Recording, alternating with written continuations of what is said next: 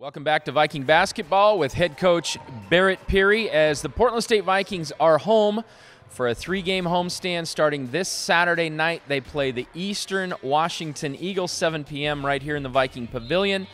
Monday they have Idaho, also right here at 7 p.m. And then next Thursday, Montana State, 7 p.m. start here at the Pavilion. And Coach, you may not believe this, 3 games in a row at home. This is your longest homestand of the season.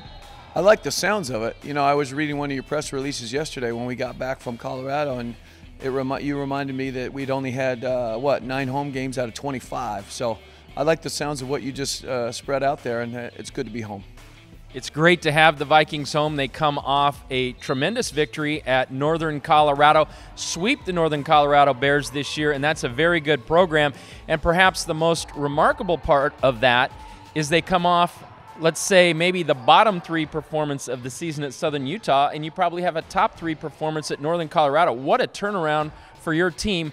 What made the difference? What turned things around? Somewhere on that flight between Cedar City and, or how do you get from Cedar City to Greeley? First of all, it was a bus ride from Cedar City to St. George, then a flight from St. George to Denver, and a bus ride from Denver to Greeley, all on the off day. But I think you were being too kind. I thought that was probably our worst performance in 3 years, and I was really, really proud of our guys of how they bounced back. You know, this league is so crazy right now. Northern Colorado had just beaten Southern Utah. We go into Southern Utah, get beat up by them, and then we go beat Northern Colorado.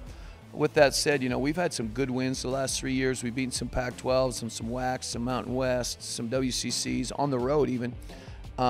I thought that was one of our best wins simply because of the circumstances we were in. Saturday night we get beat up, and then we got to go play quickly right away on the road again, and we really needed to show who we were and what we're all about. And honestly, those were the conversations that we were having. It's like, who are you going to be, you know?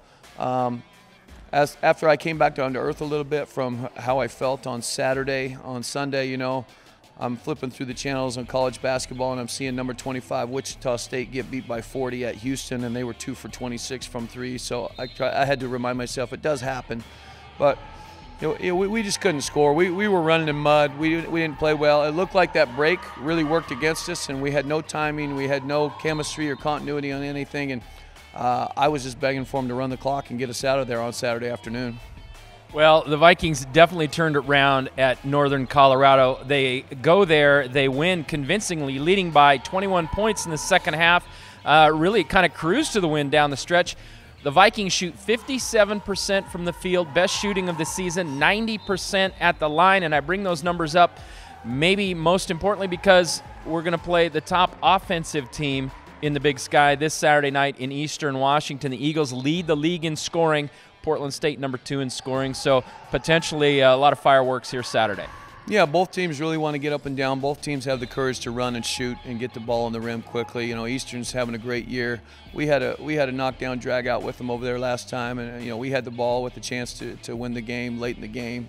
Got some good looks, but every night's going to be tough. You know, it's funny you brought those numbers up for the difference between Saturday and Monday for us and the shooting percentages.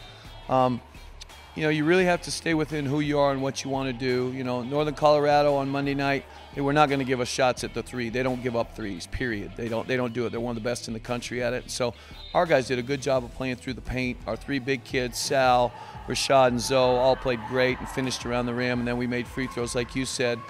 But, you know, Saturday will be a whole new game where we'll get up and down with them. They have the courage to run and shoot with us, I think, and so we need to control tempo as best we can, try to make it fast, and they do a great job. They know their identity really well. They know who should be shooting the ball. They got really good players. And it'll be interesting. The Vikings dominant inside in that win at Northern Colorado. And when we look at Eastern Washington, normally, Coach, we talk about the great guards in this league, particularly point guards. Eastern Washington has a real strong inside game with Mason Peatling in there, Kim Aiken Jr., Jacob Davidson, kind of a perimeter player. But they have some bigs that can really play, so it could be a real interesting matchup inside. Yeah, all 3 of those guys, they're 3, 4, and 5, have all had 20-plus point games, maybe 30.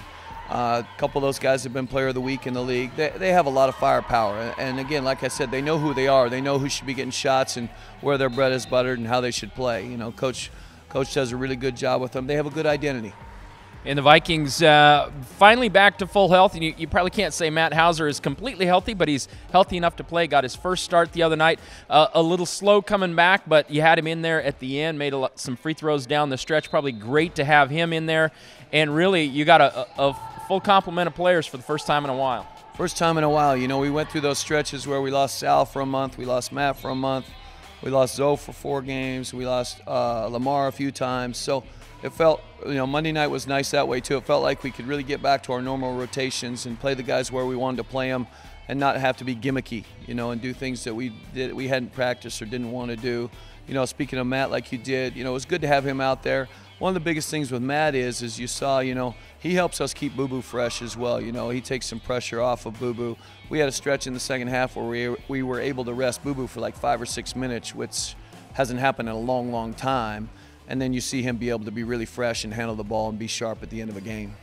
All right, and then as we look real briefly at the other 2 home games coming up, Idaho, the Vikings lost early in conference play at Idaho. The Vandals near the bottom of the conference. I'm sure that's a game you guys want to get back here on Monday night. The challenges they present, Trayvon Allen, the leader of that team. Tell us a little bit about the Vandals. Trayvon Allen, very good scoring guard, as good as anybody. You know, it seems like every team's got one of those guards that can really go off, and he's one of those guys. But they also do a good job with their identity. You know, they'll throw the ball in the post. They have good post play, big guys. They rebound the ball. They try to control the pace. You know, they're a team probably more than anybody else that doesn't want to play our pace, and so we really need to force our way on them.